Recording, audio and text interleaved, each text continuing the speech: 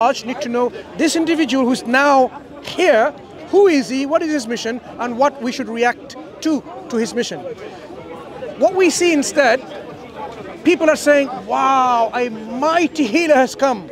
Let us take our blind, our sick, a person afflicted with leprosy, with disease, let us take him to him, and he will heal them, and praise God for this man healing.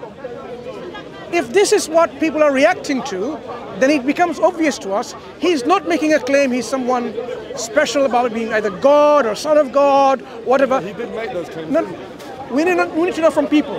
What did the people understand who he is? People's reaction is, he's a prophet who's come to do mighty wonders and miracles, approved by God so that we can praise God. Right? But just because some people said that that's their perspective doesn't mean that. Why did the people have that perspective?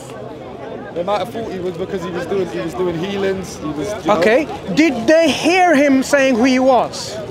Did he declare to the people, I am X, Y, and Z? If you go back to the Old Testament. No, we can't 100% say he didn't declare. Do you know what I mean? What did he declare to the people? Many things. Did he declare that he was God on earth? That people should worship him? That he was the God of Israel? That he is Yahweh? Explicitly, by the way. Yeah, because if you go to the Old Testament times, God of the Jewish nation explicitly said, I am God, there is no God before me, besides me. There's no one else. Worship me alone, worship me. That is an explicit message of God in the Old Testament times. If Jesus was somehow linked with being divine, what did he declare to the people? Why would he not have declared it as well if he was divine? Yeah.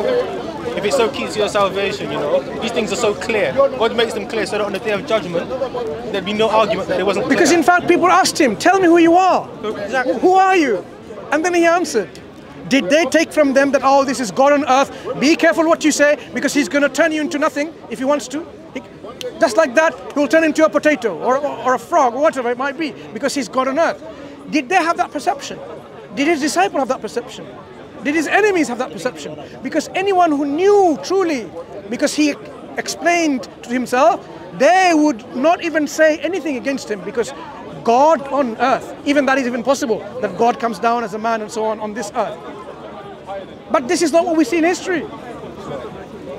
People's reaction and perception was different. Yeah, because... So what did you find so far? That's what I'm just finding. That's what man is like, you know.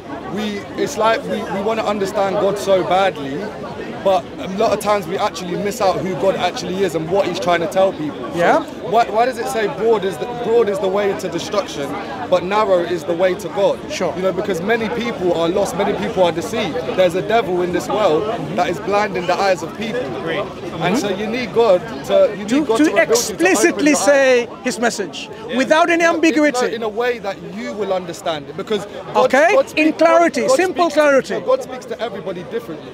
No, God should declare his message in clear... Why are you saying God should? Are you God to say God should? Okay, imagine now God sent you as prophet, and the discussion that we had for so far, did you understand that he's a prophet of God? No one did, because you made no such claim.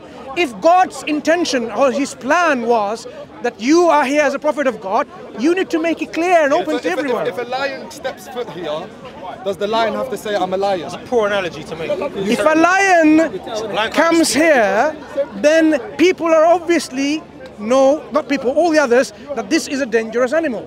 So if a person like Christ is here, it is not obvious as a human being that you're God. Do you look like God? Do you look like a son of God in any way, shape or form? You don't. So when Jesus was, one second. When Jesus was here on this earth, did he in any way, shape or form look like God? People said, what does God look like though? Exactly. So then you can't according to the Jewish people, who Jesus was sent to, well, some specific group of Jewish people, not all of them, they don't think God is like an European with blonde hair, blue eyes, or a Palestinian like Jesus, right? So they would not have taken Jesus Christ as God anyway, or a son of God. So it is important for that individual to make it clear who he is and what his mission is, his message is. Why did this? Why? Because even the disciples, his inner group, they didn't fully get the revelation of God themselves as well until Jesus fulfilled what he had to do on the cross, and then they start receiving the Holy Spirit, and then they understand all the things that he said. You know, sometimes your parents, when you're younger, they say something to you, you don't understand it there and then, but as you get older and you go through life, then you begin to understand what they've said. And that's the same thing with God. God is speaking many times. There's a slight problem with this. We're not listening, we're not hearing. And I pray hopefully one day that you all will know Jesus Christ, because there's a slight problem with this analogy. When God sends a prophet and a messenger, he sends it primarily initially to the people of that time. He's not going to send to someone and they had no clue who he was, and 5 billion or million or 1,000 years later say, he's a prophet of God. It serves no purpose, because the purpose of sending a prophet to a nation is to correct them, guide them, instruct them to holiness and righteousness, and say this is right, this is wrong, this is true, this is falsehood, because they need to be saved themselves. So if Christ came and no one knew who he was, how they can even follow his message? So it is not really sensible. People did know who he was. Okay, what did people know who he was? What did people think who he was? So when he died on the cross... No, when he was alive, during his teachings that people received, what were their perception and understanding about him? Well, some people thought he's a prophet, some people thought he's a rabbi, some people... I think Why? He said he's a son of God. Why? None of them thought he was God. That's fine. It doesn't. No, mean why? Why do they have wrong impression? If he truly is, we often get God wrong. That's no. I'm trying to. No. If a lion, just to take his example, if a lion, it's true, because when you look at if a lion came here, are you going to think, this is look like a deer to me? When you look at Islam, even look at Islam, the majority of the world are not Islam, are they? So many people are deceived. Do you get what I'm saying? No, many people are not learning about Islam. That's why they don't know. For example, if you don't know anything about it, if you don't seek Jesus Christ, if you don't ask him into your life, it's not about seeking. No, it is about seeking. No, we're talking about the people Jesus was interacting with. They're not going to sit there and think, let me contemplate who he was. Jesus is to declare. Why would they not contemplate who he is? This guy's healing the sick, he's raising the dead, and he's casting out devils, never seen before. Who did he say he was? It doesn't matter whose permission. I'm telling you what he was doing. No, who did he say he was? He said before Abraham, I am. And what did they think what it means? They thought he's blaspheming God. No, they did not. They thought he's blaspheming God, so they picked up stones. They picked up stones to throw at him. At one point, Jesus Christ actually made a defense. That defense will be there until the end of the world, if the Bible is still there. They wanted to crucify him, kill him, because he blasphemed. He says, for what reason? He even then said, okay, fine. Isn't it written in your law that you are called Elohim, Ben Elyon, you are called Elohim, sons of the Most High? And I didn't say, except I am Ben Elyon, or son of God. So why do you want to stone me? So he even said, in your scripture, Psalms 82, God identifies or calls human judges as Elohim. And if he identifies and calls human beings as judges, that you are gods, Elohim. If you're one of them and you came to the people, I am Elohim, they can't say you're blaspheming, because God calls them so. But it doesn't make them God. They would understand it doesn't mean God. Jesus said, I didn't even say that so that you can be confused. I said, I am a Ben Elyon, son of God. Like you are son of God, you are son of God, Ephraim is son of God, David is son of God, Solomon is son of God, Adam is son of God. No. He clearly mentioned this phrase, son of God. It has nothing to do with divinity. Son of God is a term. Son of God to the people is a righteous individual. That's them. Remember, we're talking about historical time frame when he was interacting with people. They knew Son of God is not someone who is God and worthy of worship and so on. Yeah, it means a righteous person. Righteous persons. So when he responded to them, they had nothing else to say in return. He rebutted them, debunked their claim. So the Bible does not in any way demonstrate from a historical narrative that Jesus was walking as God on earth. Instead, he was identifying who the true God was. He said, the one up there, worship him. O our Father who art in heaven, said, hallowed be thy name. And he also said, I am the way, Wait. the truth, and the life. We'll address that. When it comes to identifying God, who did he say? Your will be done. Your kingdom come. So, did he make it clear who you should worship? Up there, the one in heaven. Yes, but when the disciples before down on their knees and were bowing down worshiping him, one at a time. Why, as a prophet, or you saying he's a prophet, why did he just reject them? No, let's take that. Okay, we'll address that inshallah, one at a time. He said, no problem. I know she has to go. No problem. Just give us 3 minutes. When he says, this is eternal life, that they, my disciples and everyone else, they should know, you, the Father, you are the only true God, and I am the one you have sent me. He made it abundantly clear, without any ambiguity. The only true God is not 3 persons, as the Christians say. Not 3 persons, because Father is not 3 persons. How many persons is the Father? Just to clarify that point. The Father is how many person is the Father himself? Father, Son, Holy Spirit. The Father. How many person is the Father? What do you mean by how many persons? Okay, you are one person. Yeah. The Son, Jesus Christ, is one person. Okay. The Father is one person. Yeah. So when Christ says the only true God is the Father, that's identifying the Father being one person. Yeah, but you understand one. You're talking about oneness in a different way. Do you have a family? Wait. Do you have a family? Do you have a family? I do. That's one family. One family. But there's different persons within that family. Right. Do you get what I'm saying? How many people in the family? You need to understand the difference between a different kind of oneness. Good. There's a different understanding. So there are many gods together in one person. So we got to that. Oneness is marriage. What does it say? The two shall become one. They become one. So two people, but they're one. What kind of oneness are we talking but about? still, that's what I'm saying. You need to understand that there's different concepts of oneness. You know what? I agree with you, and I'll tell you why I agree with you. You believe in 3 gods working together as one family. No, I believe they are one. I believe what the scripture says. One family. Did I say 2 family? No, I said they are one. No, one family. No, it doesn't say that in our scriptures. Okay, but they are one. Do you agree Father and Son? Are one. Okay. Do you agree Father and Son is a family? No, I believe they are one. That's what I believe. Do you agree Father and Son, mother and daughter, this is family?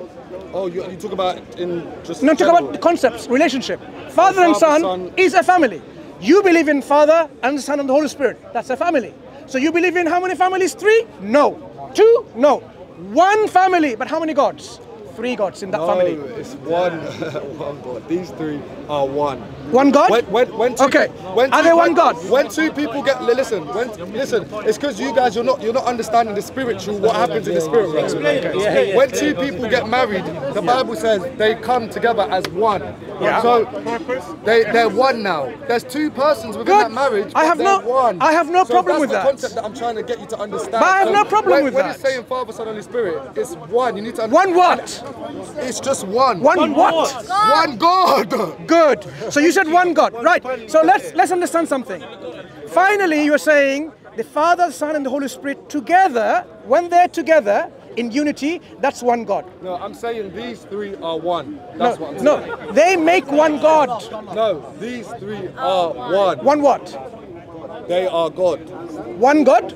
Yes, there's only one God. Good. So together, that's one God. Individually, how much of God are there? They're not individual. They are individual. The Bible separates them. The Bible says the Son speaks by persons and functions, but they are one. Is the Father one God or 1/3 God? He's not 1/3 God. They are God. You don't. Is the Father one God or 1/3 God? Married, you don't separate them and go. Do you know what I mean? It's just a person. Is the Father okay? Simple question. Is the Father one God? Is the Father one God? They are God. That's my answer to you. These 3. Father, Son, Holy Spirit. Okay. These 3 are one. Just to explain, one human. Together, how many humans? In the Spirit. There's one human? 4 of us. Can we say one human? No, because there's 4 of us. Right. The Father is God. The Son is God. The Holy Spirit is God. Spirit. One God, and one God. Together, how many gods? 3. One. That's one. Father, Son, Holy Spirit. See, it's 'cause We are one human. it is. 'Cause you don't, We are one human. you don't understand the spiritual side of it. And you look, Stop the patronizing. it's one of them. Look, even it says as well, the Trinity in itself, it's a mystery. These things, and that's the mystery of God. It's not a mystery. It's clear to me. No, it is. You can't actually. You know It's what? clear to me. You guys think God Crystal won, but clear. You can't actually box God. No one's trying to box God. You can't No put one's God trying in a to box, do it. and that's what I love about the mystery. No, I'm not. I'm saying this is how God has revealed himself, and that's just what it is. No. That's what I'm saying. Who did God reveal that to? Jesus didn't say like that. He said God is the one who is the Father only. It's revealed through the scriptures. It's revealed through the scriptures. No, You know, no, no. Genesis. The Spirit of God. The hovering on the face Bible, of the earth. Jesus Christ, both disagrees with you. No. Because Jesus Christ says the only true God is one person, the Father. The Father Which is and a I are person. one. Look, I think we're going to One what? disciples, but One. One what? The Father and Thank I you are for the one. discussion. Okay, you know what? She has a brilliant point. We have to all understand that. Jesus said, I and the Father are one. That means one God, right? Father, That Son, means they're Holy one. Spirit, one. Does that mean they're one God? One, yeah. Yeah. Do you remember? let me just finish this. Do you remember? Do you remember? Jesus said, just like I and the Father are one, you are also going to be one with us. So you're also part of this oneness. He gave it Because God time. lives in Oneness. us. God lives in Yeah. us. So just like the Father and the Son are one, you are also one with them. Does that make you God? We are the Yes, body but of Christ. that's what I'm saying. That's what I'm saying. There's different types of oneness. That's what I'm saying. Jesus said so just the as, oneness just of the as, Father, just Son, and the Holy as, Spirit just is different to the oneness of me being with God. There and God can being in be. my life. There can be. And that's what I'm saying. You need to understand oneness You know is what? not just one. No, concept. you have a There's fair different point. You concepts. have a fair point, correct point. There can be different type of oneness, but the slight problem is Jesus uses the word, just as I and the Father are one, so shall you be. So it's the same Mansur, type of oneness. If God came and said to you that it's Address Father, that Son, point, Holy exactly, Spirit, address. if that's how He revealed Himself to you, Deflection. what would you say?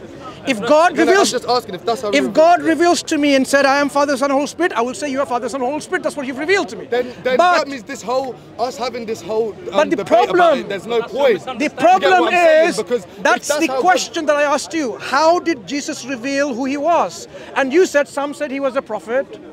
Why?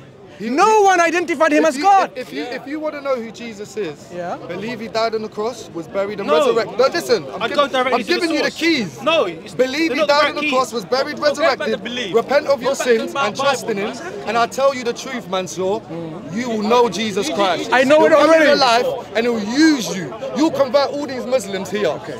Do you love preach Christ? the gospel to them. Do you love Christ? And they'll change their hearts. Do you love Christ? That's my prayer for you. Do you love I'm Christ? going to leave on that note. Okay, do you love Christ? I love Him with all my Okay, heart. is he self-sufficient?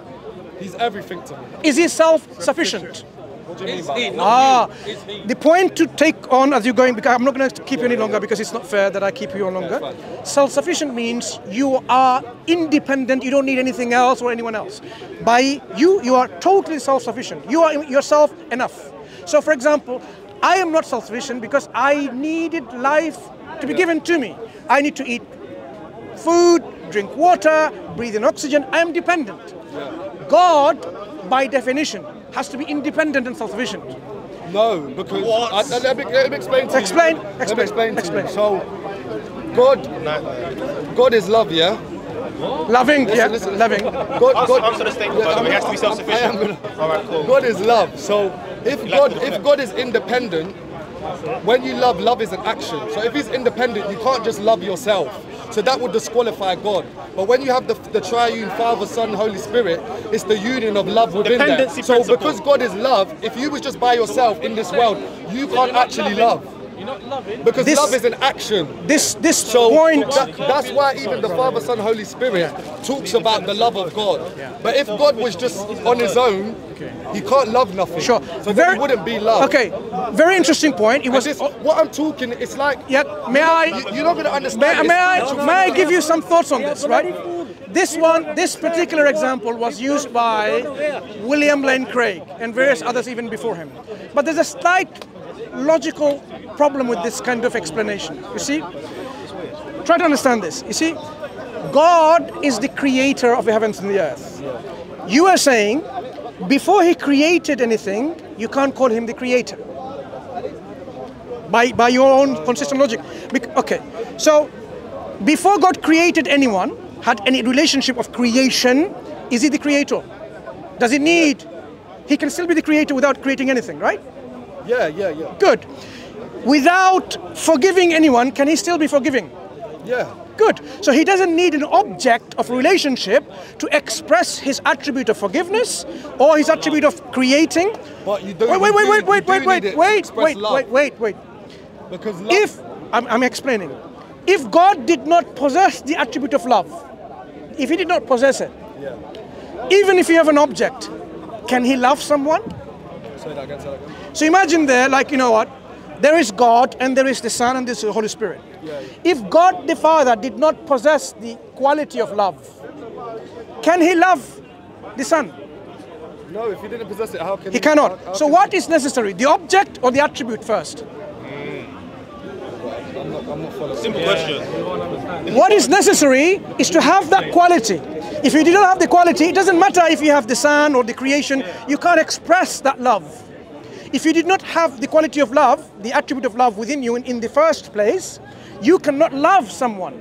So God, he needs to have it first before he can express it to someone. No, but you need to be able to express it as well because love is an What I'm saying is, it is a prerequisite first. That you have to have it, even if you have, I'm saying, look at the opposite. You have the Son, you have the Son, and you have the Holy Spirit, and God doesn't have love. Can he express his love? He can't. So object is redundant here. Yeah? The only way he can express his love if he has it first. But then, what if both of them can coincide at the No, same they- time? it- The same way as when God made the heavens and Is- the earth and all is God- time matter and that came into existence. I will all at the same time. I will So expand. You have to have it in you. No. And you still have to Okay, display. I will expand. God is merciful. Before he created anyone, who was he merciful to? We're no humans, right? God is someone of vengeance, like Old Testament says. He punishes the wicked. So he is wrathful. Yeah. Who did he express his wrath and vengeance to or against? There was no creation Yeah, there. they didn't need to because they have a perfect union. No, so- do you accept that his mercy, his compassion, his love, his forgiveness, he cannot express it according to your understanding unless there's someone else to express. But what we agreed, you don't need the object. That means you can have the attribute of love, knowledge, compassion, forgiveness inherently without an object to be there first. That's why William Lane Craig, even though he's very, very intellectual, but he made a very big blunder here. So did many of your philosophers like, I don't want to name them and belittle them, many philosophers in the past, because human beings are fallible. So when it comes to this kind of rebuttal against like, oh, the reason why you need to have a Trinity because you need to have this relationship, it doesn't work that way. God is, look, before anyone worshipped God, was he God?